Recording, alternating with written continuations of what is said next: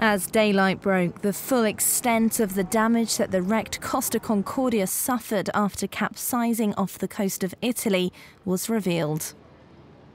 In a 19-hour operation, which ended at 4 a.m. on Tuesday, the 114,000-ton ship was pulled upright by a series of huge jacks and cables. It's now been left to rest temporarily in 30 metres of water on underwater platforms drilled into the rocky seabed. Yeah, what happened was most of the damage has happened already.